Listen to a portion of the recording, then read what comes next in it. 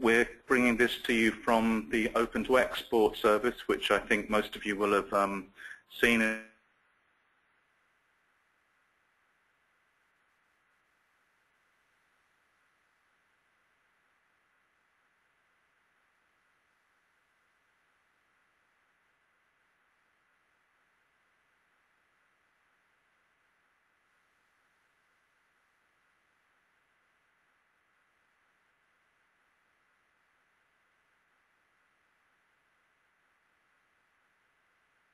In a program of webinars that we've been doing across multiple sectors and topics, and this week we've been doing 2 webinars on this particular sector. I'll talk about those in a moment.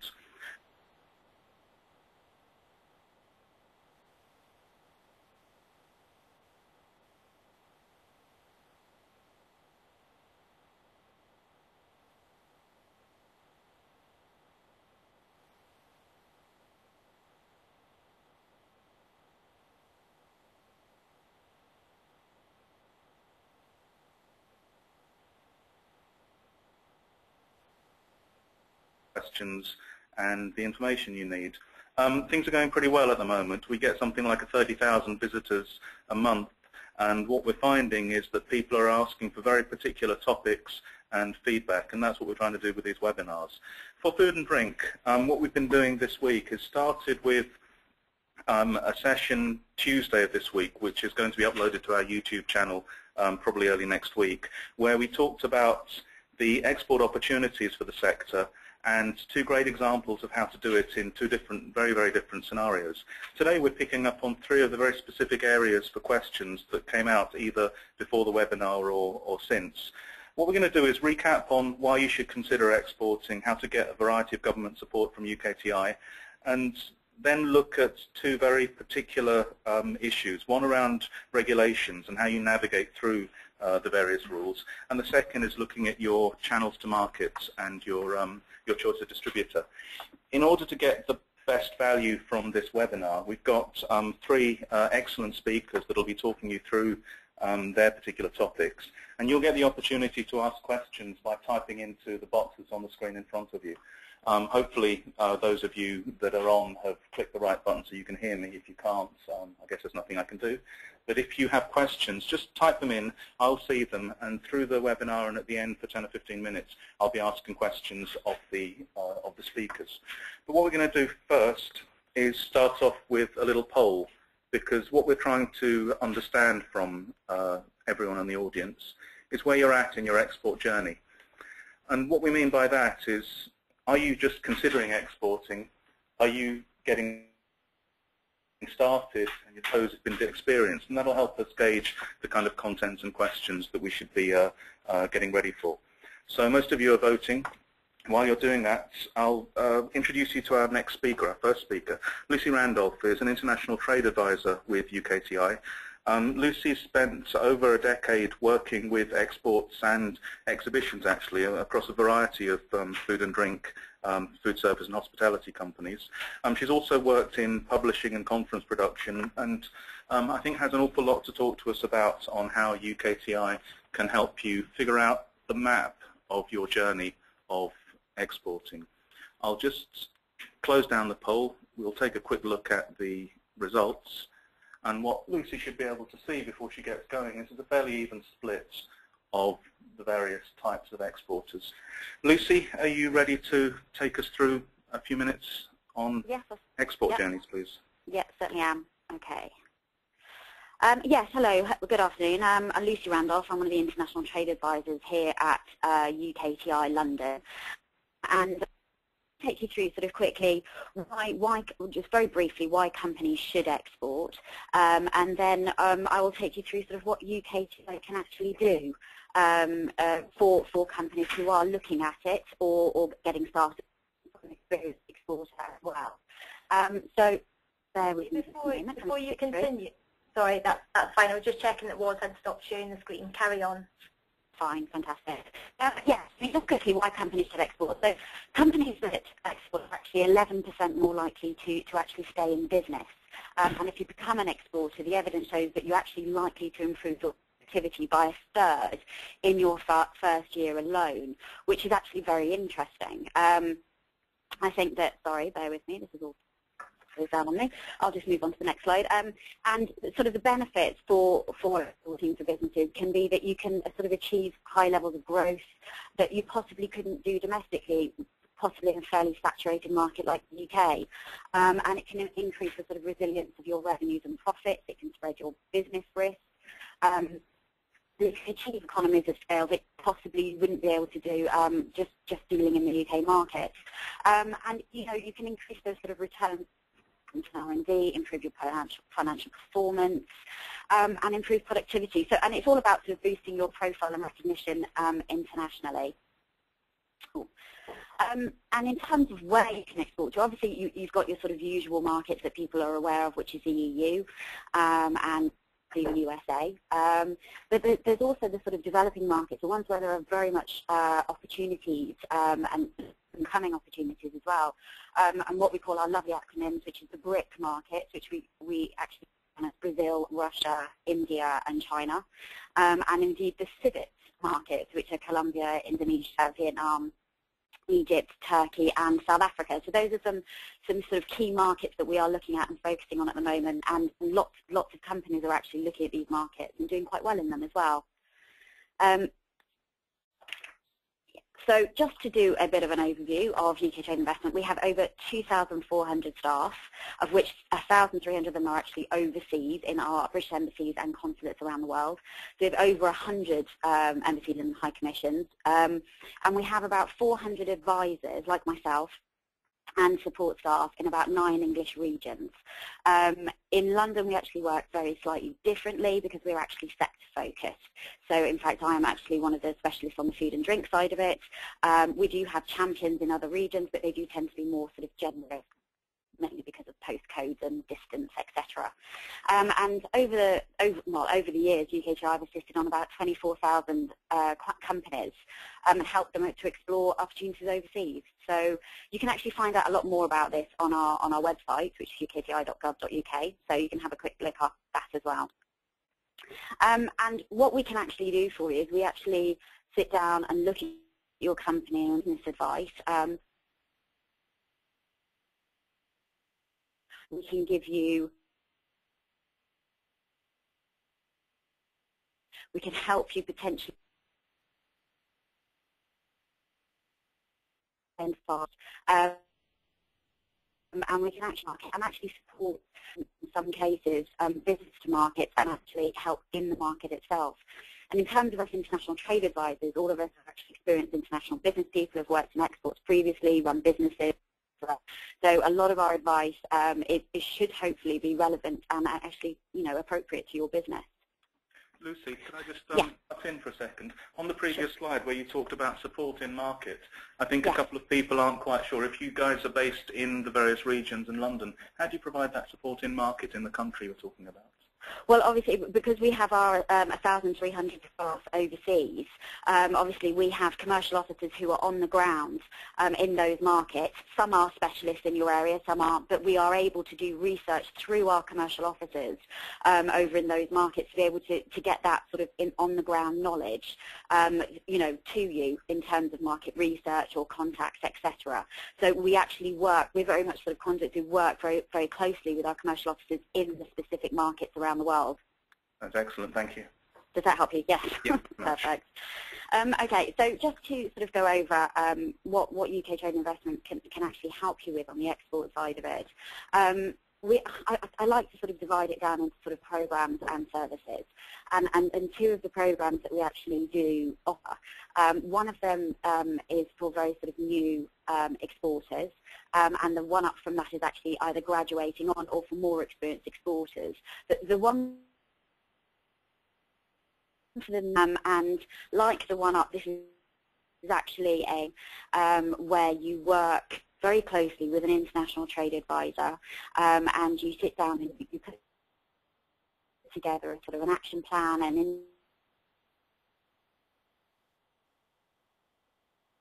trade review. So we look at your company, and then we put together an action plan for the year of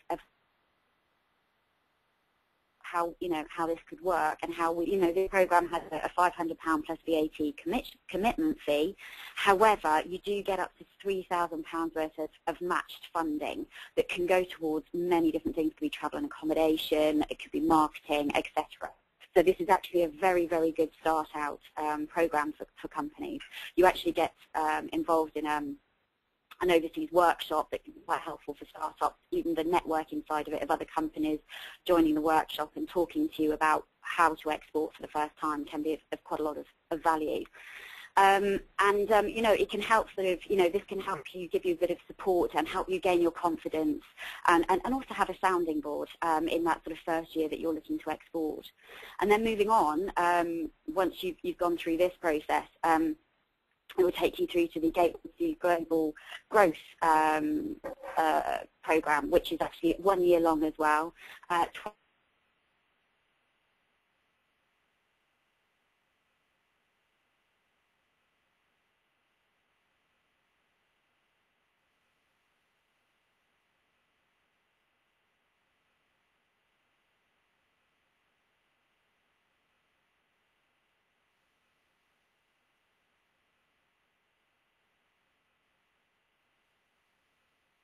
MBA standards, they're extremely high level and absolutely fantastic, that you're actually able to access on this program. So that can be of a lot of help for companies who are still wanting to keep learning about exporting.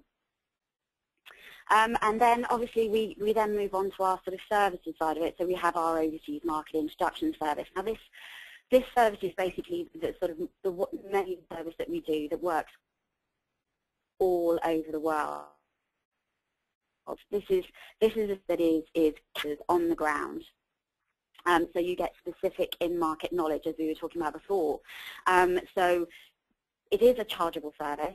It is heavily subsidised by UKTI Investment, but it gives you the opportunity to maybe do a little bit of research on a market. And if you're a food and drink company, you might want to look at some potential distributors or buyers, and they can do that research for you.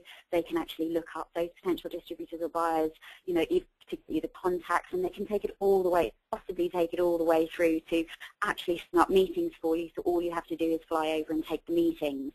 So this is a very, very good service, and it can actually be pretty much anything you want it to be. It's a very broad kind of service, but I've just given you a quick example of the one that we do a lot for the food and drink companies. And moving on to our trade access program, trade show access program, our TAP, we have a series of grants available for the trade shows that UKTI Investment support. So we do some of the big food and drink trade shows around the world. We have the British Pavilion at these shows, and you can take some space on that British Pavilion, take advantage of exhibiting with us, and there are certain grants available for you to help with your sort of stand build and cost, etc. So this can actually be a very useful tool for companies. And then moving on to sort of a couple of other services that we do an export communications review, which can be of help when you're looking at your website or your marketing material, and we can look at that in terms of your export markets that you're looking to go into. So, we could look at it in terms of you're looking to perhaps set up a page for China, so you make sure that you're able to communicate with potential distributors or buyers in China, then we can actually help you set that up and put things through and look at the back end side of it and what search engines you should be on. It's a very good service. Sat on a couple myself, really worth doing.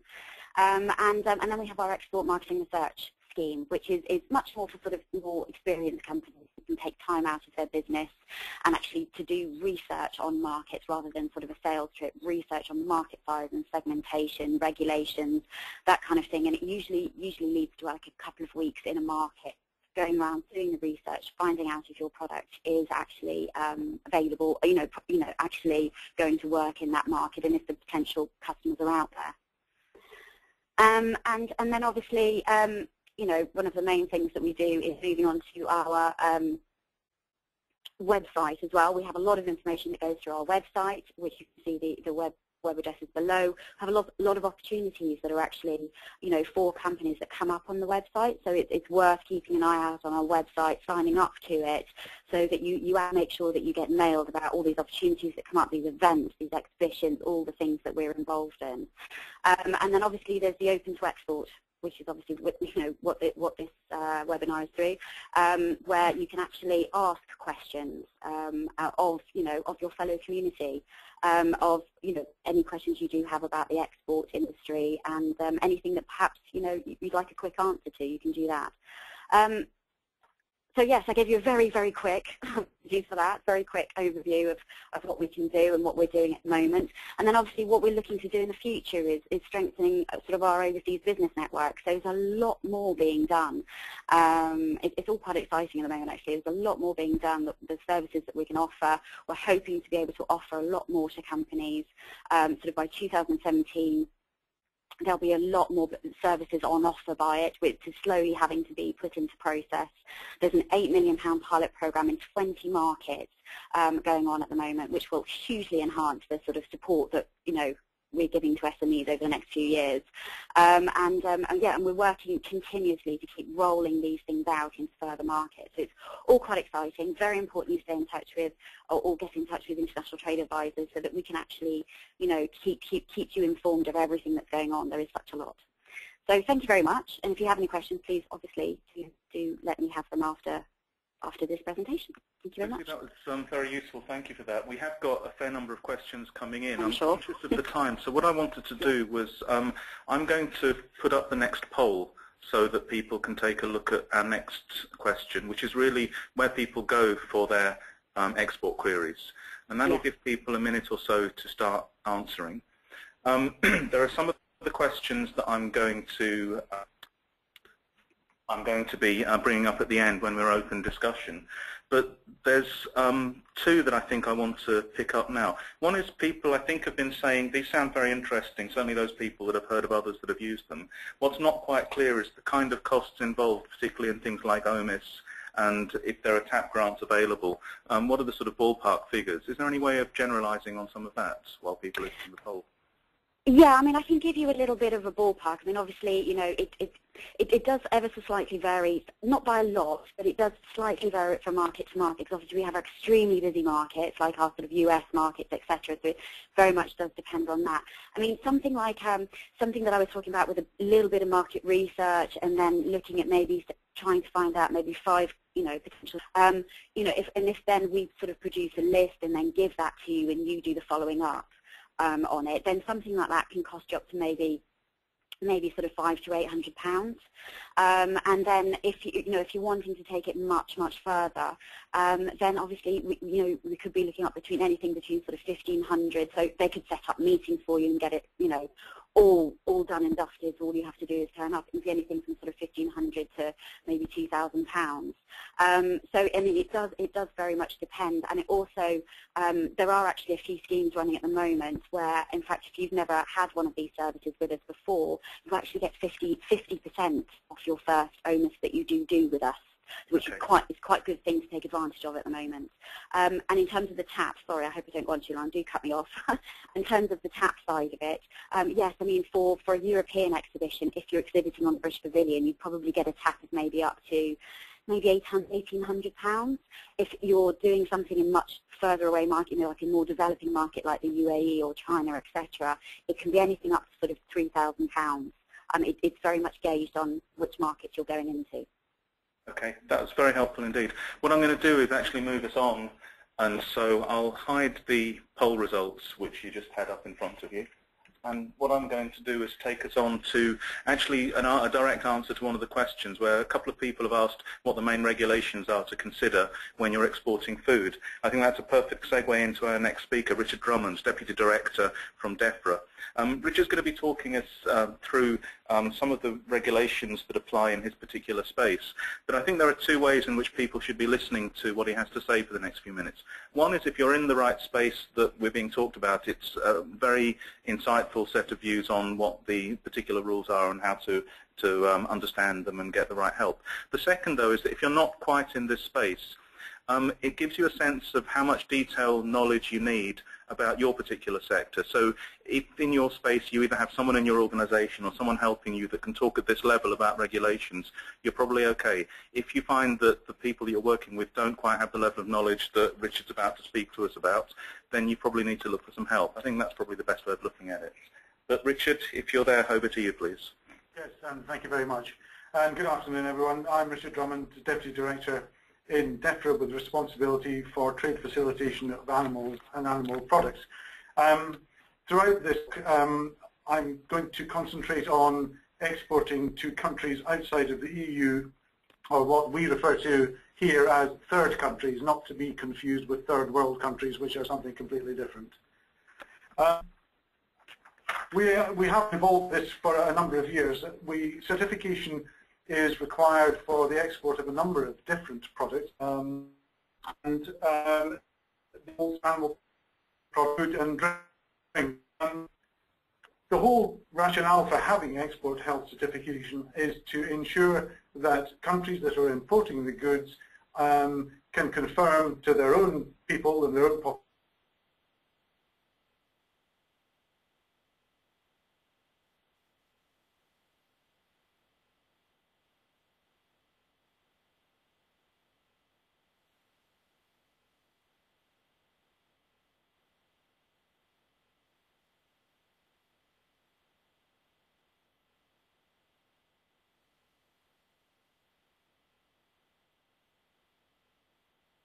all of the conditions that need to be met have been identified and can either be provided through certification or through some other method. The penalty for not doing so, our experience has shown, is that consignments get held up at the port of entry, and this of course can be extremely expensive in relation to demurrage charges and even the possibility of consignments having to be applied. So again, our experience has shown that you really need to build in quite a lot of time in planning for your exporting and how you're going to send consignments to be able to obtain the certificates that you need. Some of these are already agreed and very readily available, and so it's just a matter of just going through a very quick process to get them. But for others, they haven't been agreed, and sometimes that period of negotiation has to be done by us here in Defra to be able to agree those specific conditions that will allow a certificate to be produced that then can go with your consignment. Some of that can take quite a long time, and so if you are considering exporting, check to see first if a current certificate exists, and we'll come on to that in a minute. If it doesn't exist, be prepared for the fact that it may be quite a long time to negotiate it.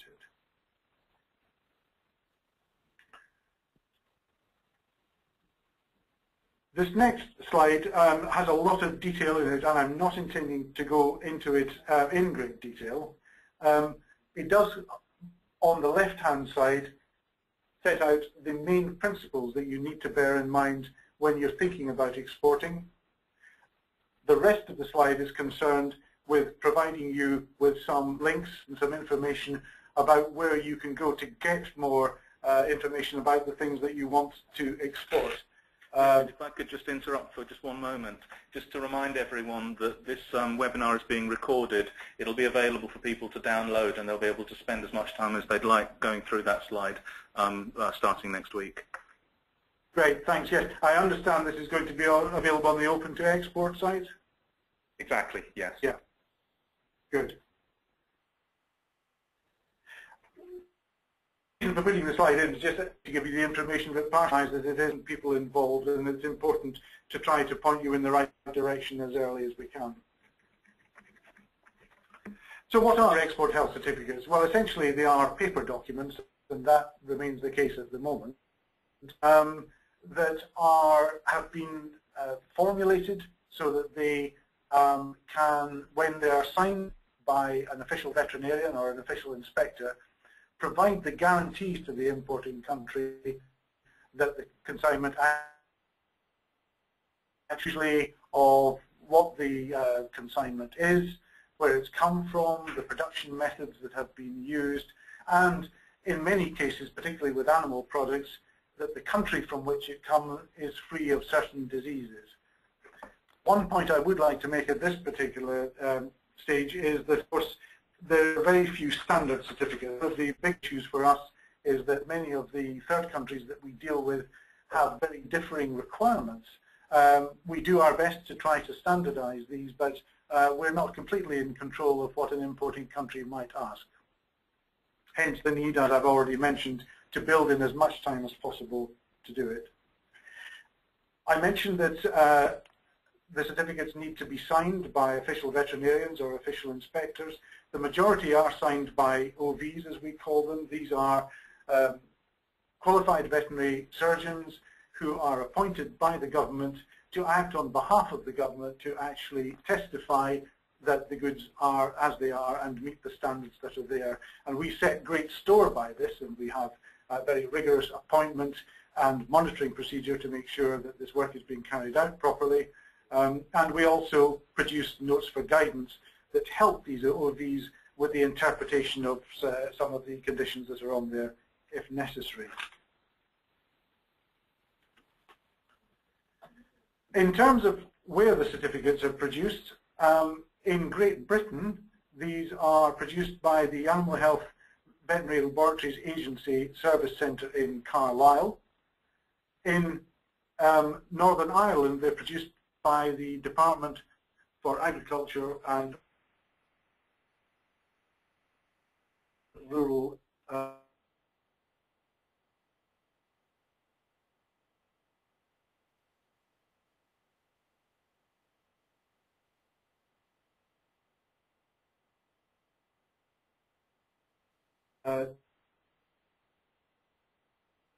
development.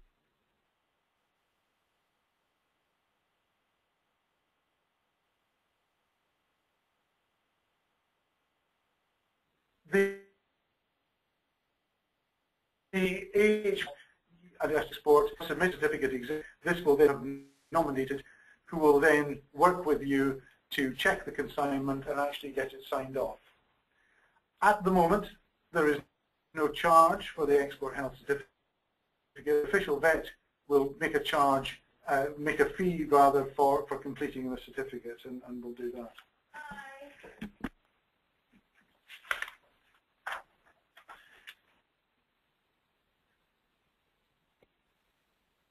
So I'm just waiting for the slides to move on. The next slide is just a little bit about any supporting certification that is required. What I've described up till now is the sort of standard, if you like, the norm for certification. In some cases, it's necessary for additional assurances about the consignment to be provided. Examples of these are certificates of free sale, or in relation to some of the meat that we export, halal certification, which attests to the way that meat has been produced. I would also like to flag up on behalf of my other colleagues that there will be also likely to be other financial and customs certification or documentation that you need to obtain, and you will get, of course, that information through Open to Export and other sites like the UKTI site and the HMRC site as well. A little bit about the certificates of free sale. These are produced by the Rural Payments Agency, which is part of Defra as well. This is a non-statutory service, and it's not produced at no charge to exporters, and essentially attest that the material is on free sale in the UK, because that obviously provides importing countries with some reassurance about the safety of the products. Our experience is the certificates of free sale are normally required by countries in the Middle East, but of course any country is at liberty to ask for these if they want them. So if you need further advice on these certificates, contact the Rural Payments Agency at, again, the web link that is given at the foot of the slide. I mentioned earlier the need to work very closely with colleagues in the country to which you're hoping to send the consignment. This is really important because we do from time to time get minor variations or changes to certification, and sometimes these aren't communicated to us very quickly. if you've got contacts in these countries, sometimes they can give you the heads up about this, and it means that we can then get in contact with these countries and just check the position out before you send the consignment, because the last thing that any of us want is for you to send a consignment and then find that it hasn't been allowed to enter into the country. I would like also to mention that there are some countries, for example, and these are just examples, South Africa and Australia, who also operate a system of issuing specific import permits for consignments. Usually, these will line up very well with the export health certification that we provide, but it is always worth checking that. Sometimes if they ask for something new that's not on our export health certificate, we need to know about this quickly, and colleagues in the Animal Health and Veterinary Laboratories Agency can provide advice on this.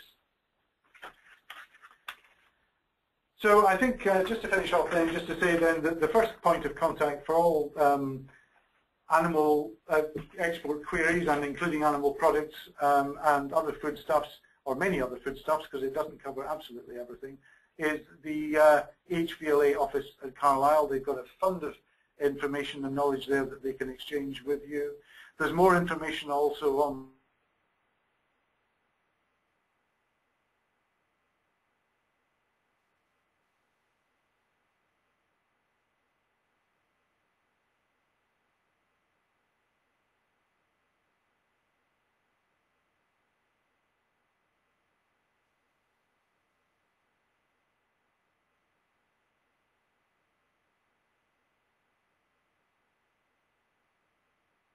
take any questions in due course. Thanks very much for listening. Richard, thank you for that. There's been a whole stream of questions coming in, and as with before, what I want to do is run the next poll and then put a couple of them to you and then save a few for later. So what we're going to ask people to tell us about now is the routes to international markets that they're currently exploring. So while everyone's ticking their various buttons on that, which I think are self-evident, there seem to be three types of question coming through. I think most of them are people asking about other sectors. So, for example, alcohol, non-meat products. Someone was asking about chocolates. If you're in the business of those sorts of food and drink categories, is there an equivalent set of details that someone should be able to find quite easily, or is it about picking up the phone to someone? Where would you suggest they get the version of what you've just done for their sectors? I think that does vary a lot, and I think if they can't get that through looking either at the Defra website, then I suggest they go through to the UKTI website and make contact that way.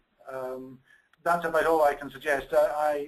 We are dealing in my department only with a relatively limited portion of the food and drink sector. Okay, because I think one of the things I forgot to mention is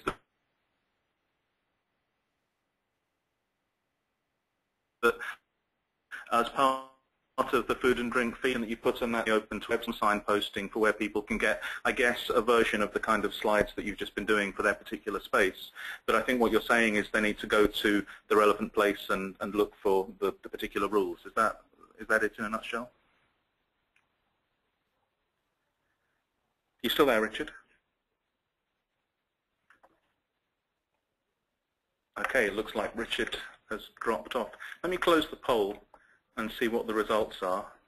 And the results that we found so far are that most people are using a distributor, but only just.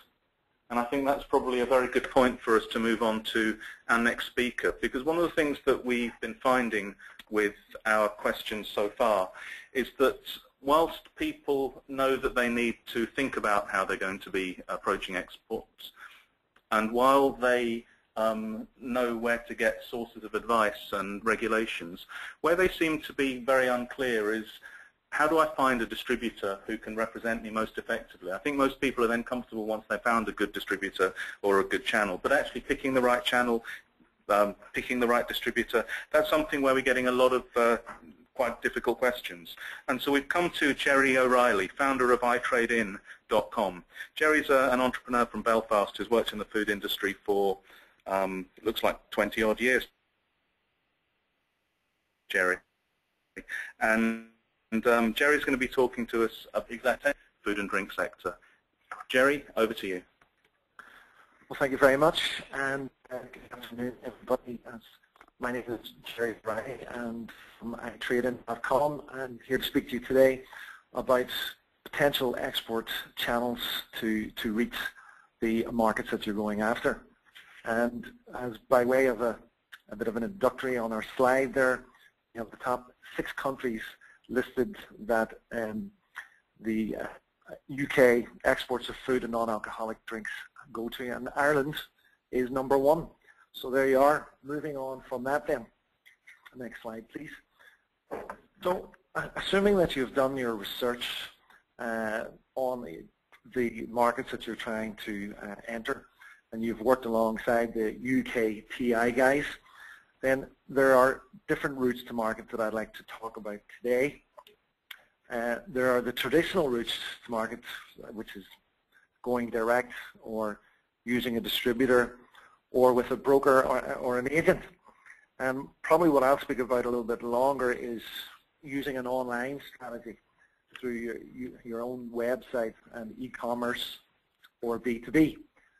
So the first route that I noticed in the poll that was very popular is going direct. And what I would say about that, of course, is when we talk about going direct, that's when you've gone to, say, the market or gone to the trade show and you've picked up some business. So you're dealing with this directly yourself.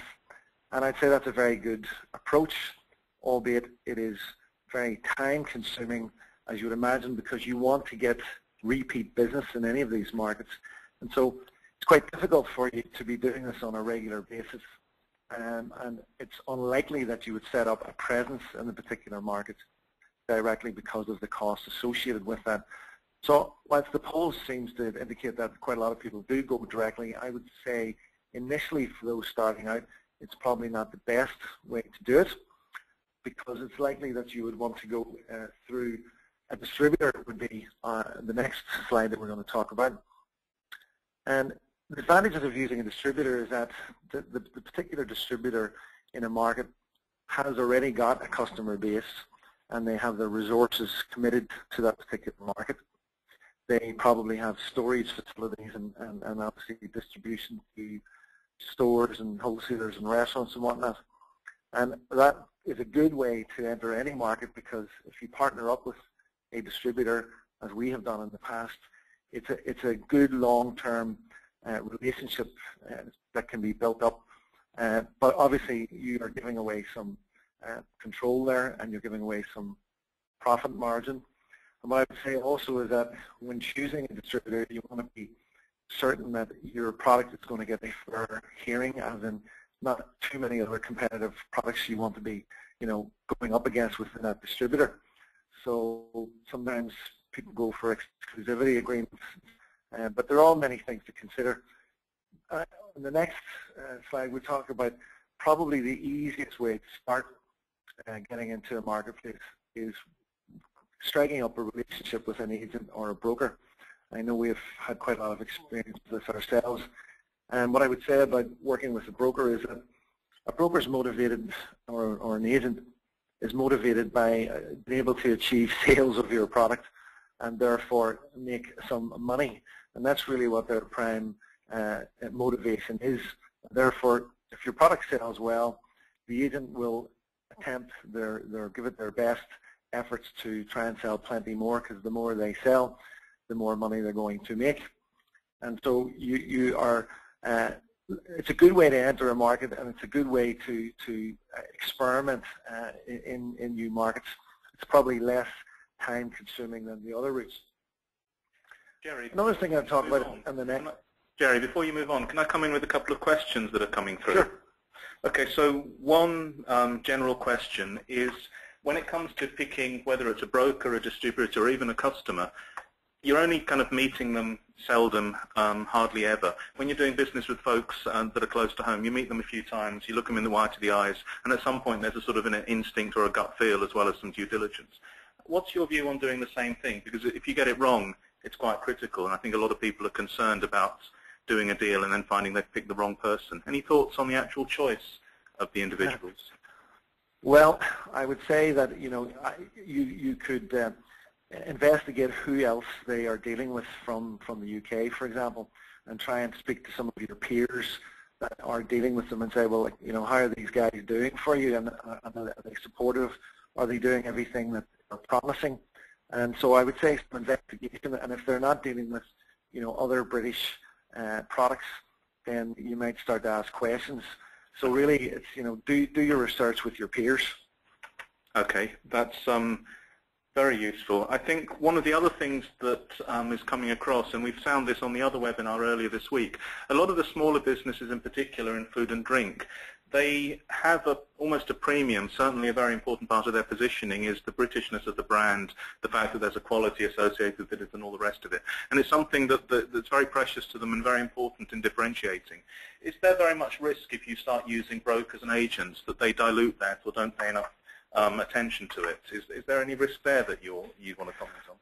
Well, there's always some form of business risk with that, but I mean, ultimately, if they are interested in representing those products, then it's likely that they, you know, are favorably disposed towards the British products. Otherwise, they wouldn't be engaging in the first instance. So, I mean, there is a risk, but I'd say you can minimize that risk by just making sure you've chosen the right.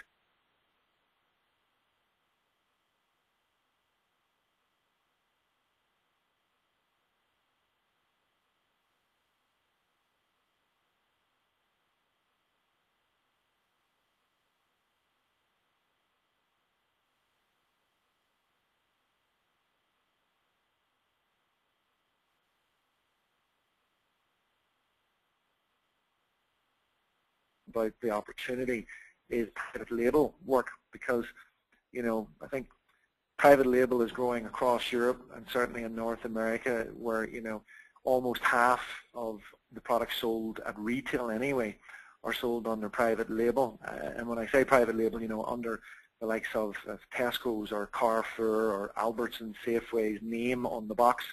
And if you've got a unique product, which is a good product and a quality product, it might be a way of partnering up with the retailers in these export markets and actually making for their label, because they're going to then dedicate, you know, more time to selling your product under their label, but it's going to give you volume and it's going to give you sales, and it might be a way of testing the market. So I'm just putting it out there to think, you know, there are private label opportunities in these export markets. So the next slide then, our background on, look, our background in itradein is basically all about, you know, trying to do a lot of this online. And my background, as I said at the start, what, you know, we have been in food and drink manufacturing, exporting, brokering, and over this experience I've found that developing an online strategy is a fantastic way and probably very cost-effective way of reaching out to new markets from the luxury of your laptop or even your phone. And so I just want to talk a little bit in the last couple of slides here is about the online strategy that you should be thinking about. Everybody, I would say, should have some online presence, and certainly I would be thinking, you know, everybody should have your own company website, even if it's only a page or two. And, you know, these days, you're building your own website can be done for no money, or you can actually spend thousands, but there are software tools online at the moment that will allow you to go and build your own website presence. I would suggest that, you know, start looking there. And when you do have your own website, of course, you then have to think about what happens next. How are you going to be found? And to do that, you need to harness all of the social media tools that are there, your Facebooks, Twitter, LinkedIn, and I would certainly, I'm a big believer in having a company blog. Put lots of great photos about your company's products. Tell the people stories about how you develop the ideas for your products and your background, because buyers overseas love to hear this stuff. You know, they like to find out more about the genuine company and people that you are. So use all the tools to go out there and do that.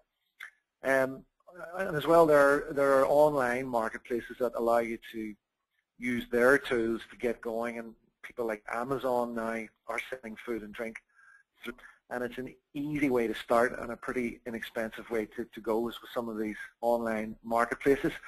And putting in a little plug for ourselves there, you know, we're about business to business, and itradein is about connecting food and drink producers to buying opportunities all around the globe. And certainly the future is all about, or certainly future potential is all about the internet, and we are big advocates of it.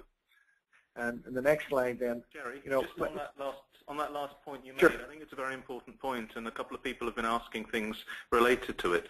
So on the one hand, by having a good online presence, you can get out to people you wouldn't get to. You can probably make yourself appear bigger than you are. But there's a question that says, particularly with things like the private label stuff, there seems to be kind of inner circles, some of the big boys that you want to kind of get to. Does the online presence not get in the way, or do you need to supplement it with something else in order to get into the places where it's really about getting into the big boys and doing deals with bigger people? Do you have any comments on that? Yeah, well, my experience of the online is that if you're going direct and you're basically going out there and knocking on the doors, going face-to-face meetings,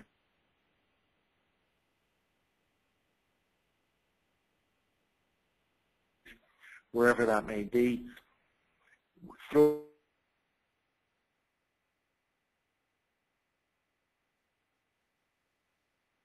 up all kinds of, it can be a fundamental strategy, but it's a supplemental strategy to your going directly, and it throws up all kinds of new opportunities from very unexpected places. So, you know, I would just use it as a supplementary to some direct business. Okay.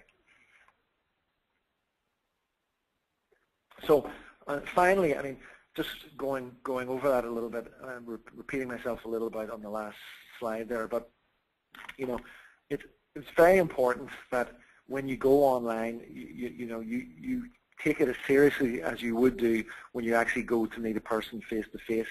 And I would say, you know, make sure that your content is kept fresh and it is regularly updated and that it is relevant, because I would say there's a community online that is building constantly. It's getting, you know, bigger by the day, and you know, go out and engage with that community as much as you possibly can. Tell your story online, because if people start to follow you, for example, on your blog, and they keep an eye on what you're doing with new recipes and new product development, you know, you'll find that you'll develop a loyal community that will spread the word themselves for you, and that just will keep getting bigger and bigger, and will keep will present new opportunities for the tools that are available to you to monitor the results of your online work and strategy. And finally, on the last slide, yeah. So I mean, going over what I've said there, I think that, you know, everything that's happening online at the moment, there's so many things going on that are disrupting all sorts of industries, from, you know, the music industry and iTunes and whatnot. And I would say that food and drink and industry in general is going to be more and more disrupted by the internet. And so I would say, you know, pick up the books now about the internet if you don't know it already, and start to fully engage with it. So thank you very much. Jerry, that's been very useful. I'm going to come back to yourself and probably Lucy in a couple of minutes, because there have been quite a few questions that relate to the points you both made. But first I want to drop back to some of the points on regulation. Richard, I think I can see that you're back online. Can you hear me? Sorry, we had a problem with the connection, so we had to dial back in. You're back. We can hear you clearly. I think one of the main things that's been coming out from a lot of folks is the point that I was in the middle of talking about when you dropped off, which is for other sectors, the particular ones that we've got questions on is alcohol, chocolates and confectionery, non-meats.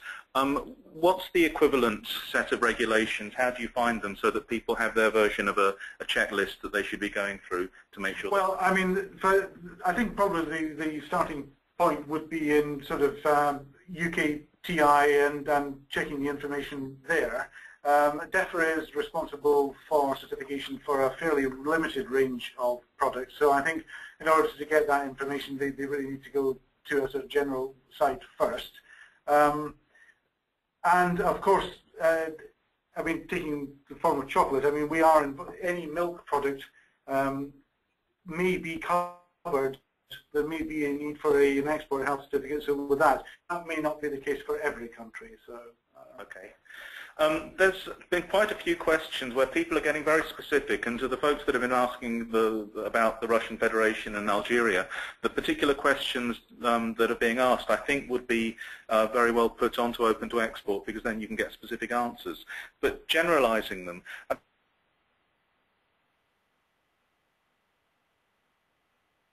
think what people are saying is where they're acting and not looking at the fact that, I don't know, there's no address on a certificate and therefore they're asking for something else. How can you help, or what are the things that people should be doing when they find there's a conflict between what they're being asked for from the international market and what the rules here are giving them? Is there anything they can do, or is it just tough? Well, I mean, the first thing I would say is that for third countries, countries outside of the EU, it is entirely their discretion about what they can ask for in relation to the guarantees that we can provide. What we do when we're negotiating is steer them in the direction of the International Animal Health Organization rules and try so that we can try to have some consistent standards that we all work to.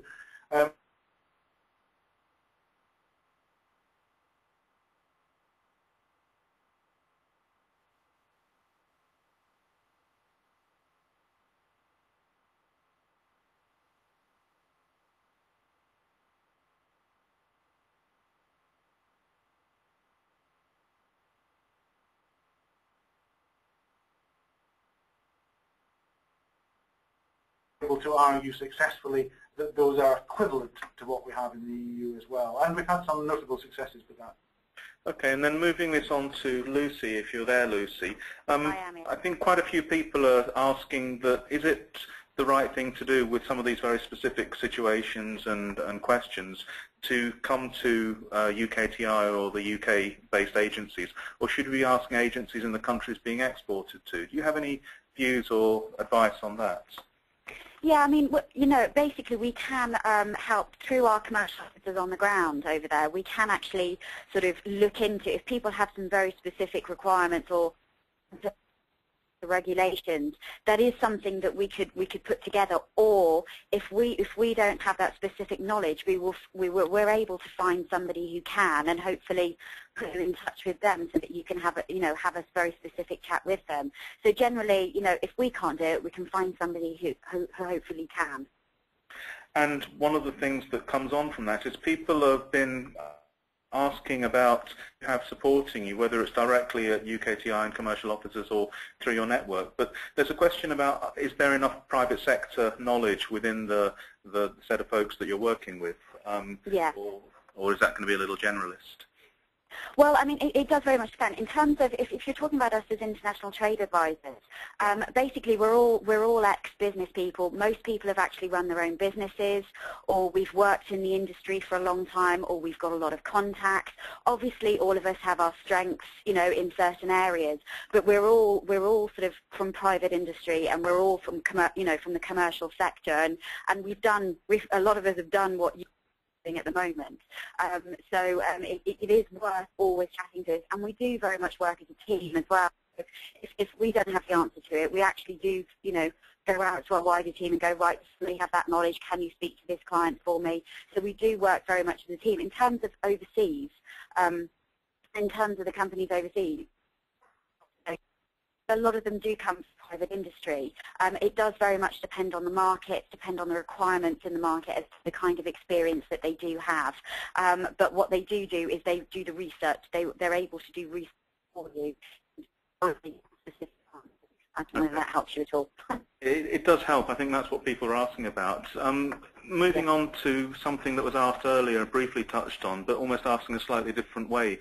In terms of trusting the folks that you're meeting online, either brokers, agents, or even customers, this idea, particularly when you're using online channels to identify them, do you have any views on how to reduce your risk or increase the amount of trust and confidence you have in a particular bit of advice or a person you're doing business with internationally? Yeah, I mean, as Jerry said, I mean, it's a difficult one. I mean, I totally agree with him in the fact that, you should definitely find out who else that they're working with. That is the business. generally be working with pure brands because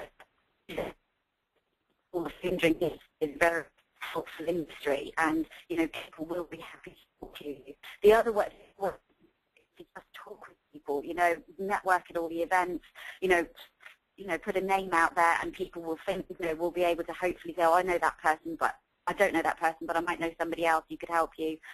And if you want to go to market. Lucy, I'm not sure if it's just my phone or if it's happening at your end, but I think we're starting to lose your line a little bit. So I'm going to move on. Jerry, when we were talking about the online work, I think one of the questions that's coming back time after time is people aren't sure how to blend their online relationships and work with going out and networking and meeting people at trade shows. Could you talk a little bit about how they'd figure out the right balance, particularly when it costs money to get on a plane, but it feels like you're a lot more confident in what you're doing when you've met people?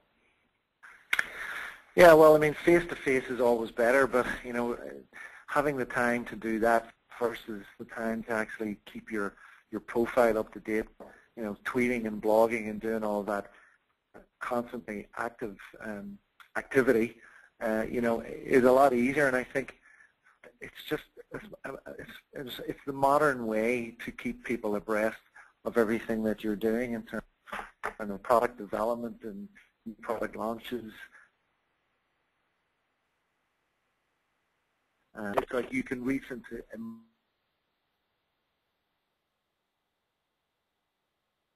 much broader community, good business out of it. Okay.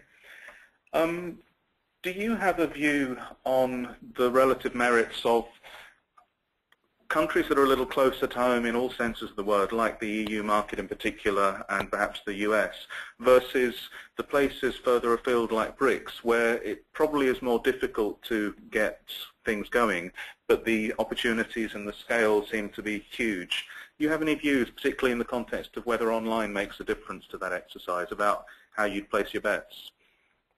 Well, certainly our experience is that we're seeing all sorts of opportunities coming from China and the Far East and even South America. But I mean, the majority of the drink companies are small.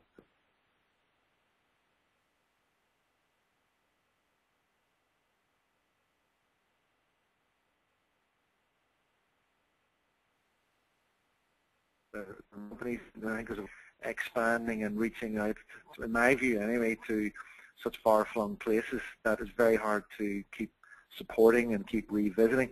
Like there's, I think, 4 billion between that goes from Ireland into the UK, and there's about the same amount that goes in the islands, British Isles and whatnot.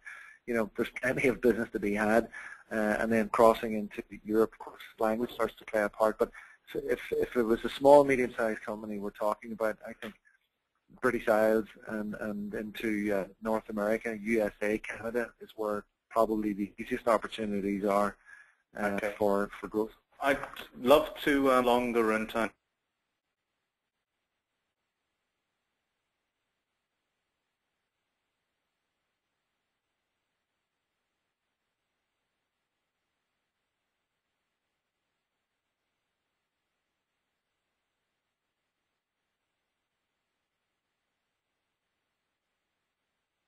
After we finished, it'll refer everyone to is Food and Drink Federation's 10-step guide to regulation advice, and I think that's something that's on the website already, but it's certainly something that people should be taking a look at.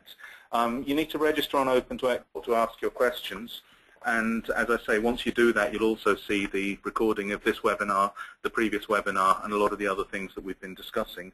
Final point is that we are trying to develop our webinar program to get these as close as possible to what people want in terms of topics, formats, approach. When you dial off, you'll be given 4 brief questions. If you could take a moment just to answer those, we'd really appreciate it. But at 3:30 in London, I'd now like to thank our speakers, Lucy, Richard and Jerry, and it looks like we had nearly 100 people dialing in and listening to this. Thank you those of you who listened to this, and I hope you found it useful. Goodbye from London.